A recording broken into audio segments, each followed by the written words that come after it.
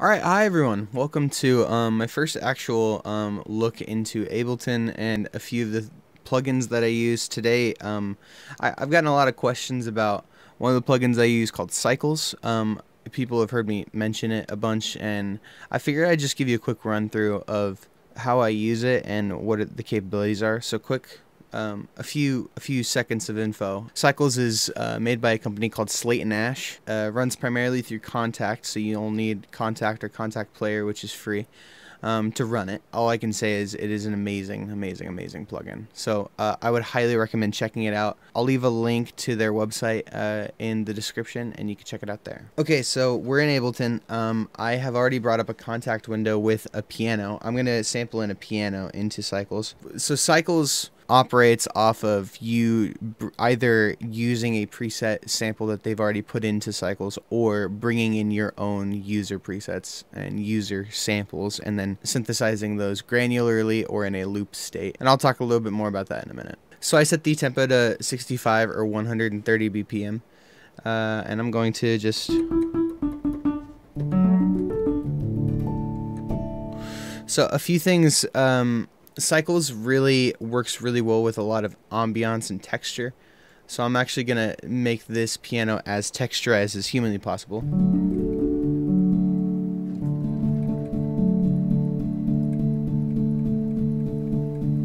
Oh yeah, that's what I like.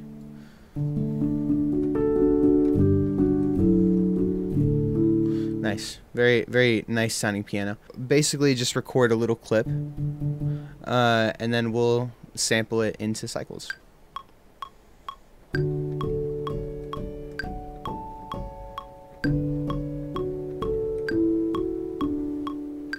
Nice. Simple little line. It's nice and easy. I'm going to make sure that everything is in time, so I'm going to quantize.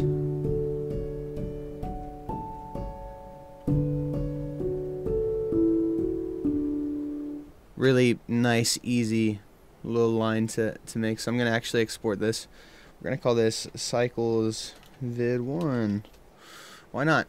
So like I said, Cycles is a Contact instrument. I'm going to cover the user sources today. There's presets that they do and looping textures that they do, and I hardly ever really use those just because I'm way more interested in some of the stuff that I can plug into it. So user sources basically means you're going to bring in a sample that you've already constructed, and let me get this out of there. So I have just dragged in.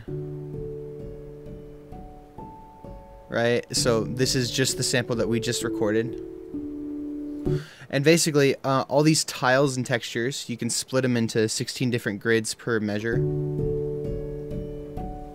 or as simple as 1.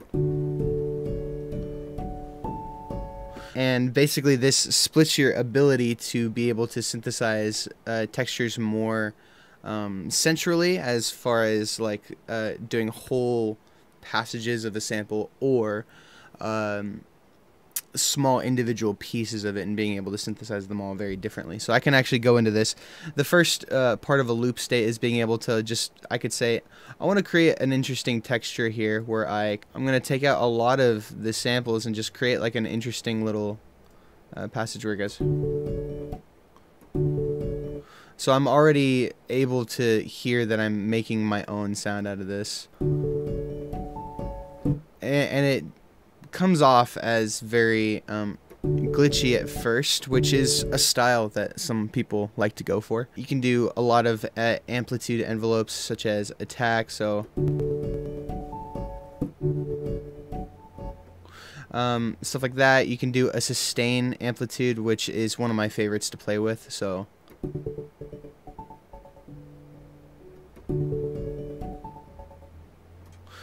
being able to make it sound a little bit more choppy, and then a release, which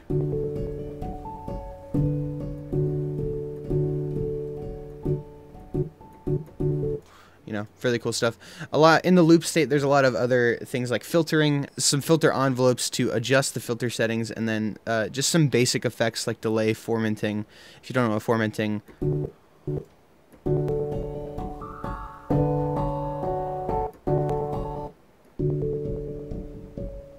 it's the basic difference between a sound that sounds warmer, darker, and a lot brighter. I won't go into the science of like what formants are right now. Maybe we can talk about that in another video. I'll also do pitch shifting.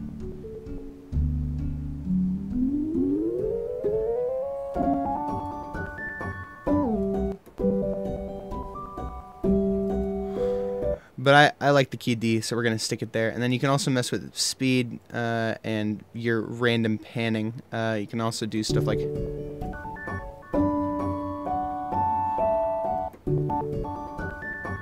like messing with octaves and stuff like that. So that's the loop state. They have some built-in presets of ways you can manipulate. Some of my favorites, the B and F.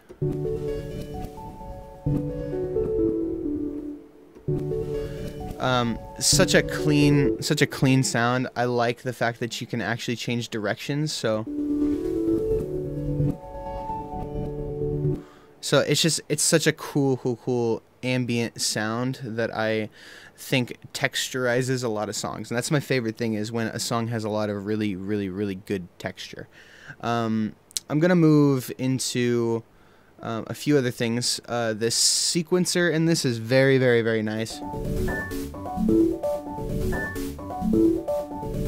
I'm just going to run through a few of these presets.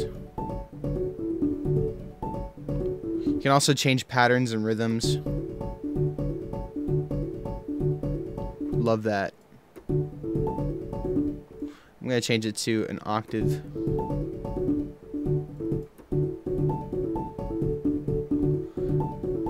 You can also change rhythms. Get some really crazy intervals. You can change speeds, latch, which is basically where you just hit the note, and it'll just keep playing forever, so that you can just continually edit. So that's a lot of the loop texturing. They do a lot of actual textural and gestural sounds, which I can run through. So these are going to be a lot more of your texture-based. Sounds so cool. So the looping state, really cool. I'm gonna move into the grain state. So the grain state is basically where it's gonna split in the same way that you can go into the loop state and have 16 grains and 16 grids. You can have 16 splits per measure of each part of the sample. Grains is doing that same thing, but synthesizing each individual one differently, right? So this is the basic grain state. Really trilly, cool sound. The very first thing I'll say is that grain is a sound that's not going to be for everyone. It's a lot of times very random and very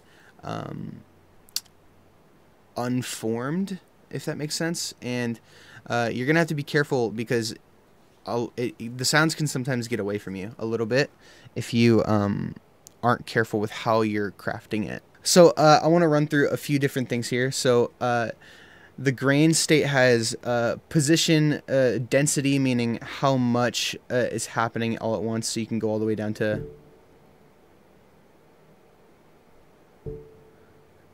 once every 2 bars. You can go quarter notes, eighth notes, 16ths, all the way up to freaking 256th note.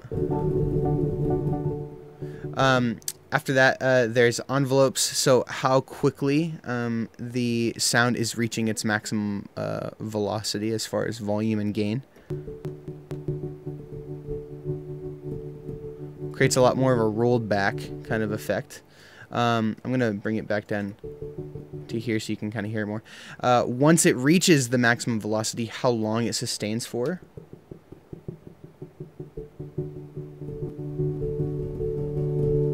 So that's obviously sustaining it fully.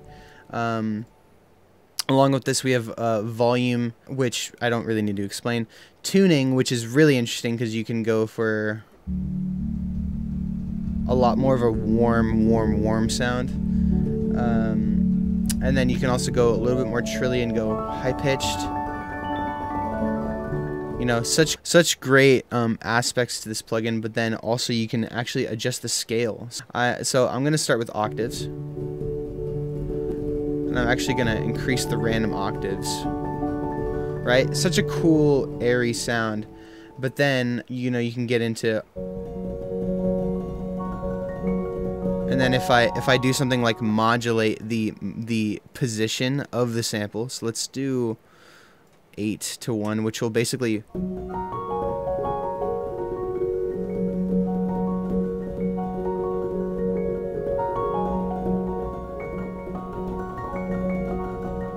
Such a cool sound that, you know, you can listen to some of these sounds in cycles and really realize that you've never heard a sound like that. I mean, sure there are artists where they'll use randomness, but randomness is one thing, but actually coming up with a texture that you've never heard before is one of the craziest things about cycles.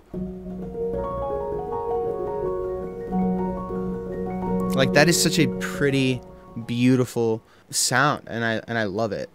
So I'm gonna flip over a little bit to the random thing, and this will all of these aspects here are all put to a randomized setting over here, which you can modulate. So position modulation, where if you turn it all the way up, it'll just start spreading out over the entirety of the sample. I'm going to bring that down because otherwise it'll get pretty hectic. And now time is where it'll say, I'm going to stick to your eighth notes, or I'm going to be very sloppy, you know, stuff like that. In the same way that envelope means how fastly it gets to the top velocity, reverse will say, will flip it, basically. So, and if I was doing...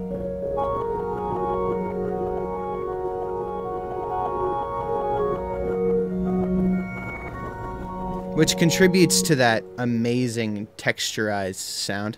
One of my favorite things to do is random panning, because you'll be listening on headphones and you'll be like, there's so much centered, but then there's so much texture out wide in your stereo mix.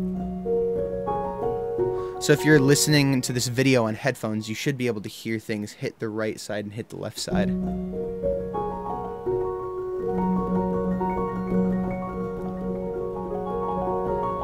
I'm listening on my studio monitors, and I love that sound so much. I might save this preset because I love that. Random volume, which I don't really need to explain. The octaves, which we already had active. And then there's also drifting, which is if you're going for like a lo-fi kind of sound. A lot of lo-fi relies on drifting notes. So it's actually how much out of tune you're... So it provides variation. So I'll play it, and hopefully it'll summarize it in a better way than what I'm saying.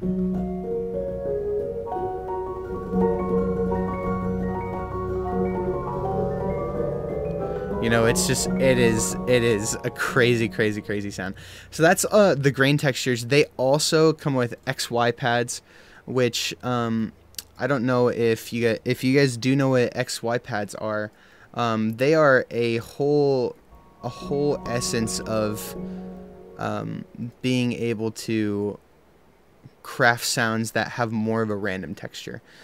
So to do that, I'm going to actually go into my favorite XY sound, where this is only going to be modulating the grain movements, and I'm going to play it real quick and just show you what it does.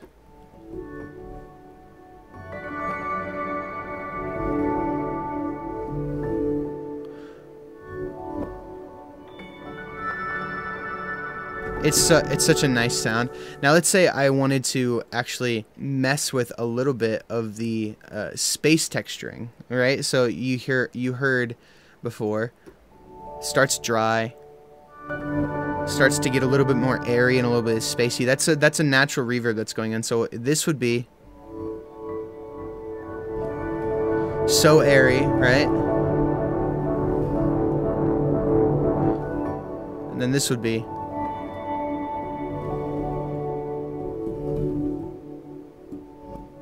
very, very, very dry. It's such a cool process working with this. Then you can go where it randomizes all 4 features. Way more of a pad texture, very airy. And then one of my favorite things to do here would be go to grains and then actually take the high pass up, get all that texture. Sorry, I meant low pass, not high pass. So that is grain. It is unpredictable in the best ways. One of my favorite things to do is actually do rhythmic.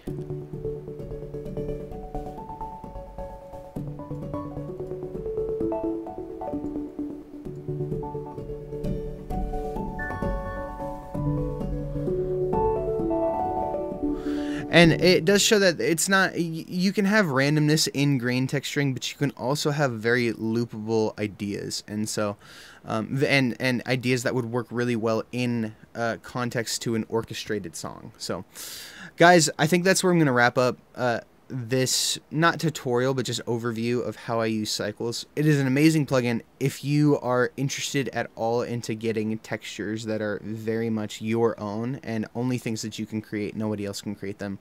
Cycles is the way to do it. I love Cycles so much.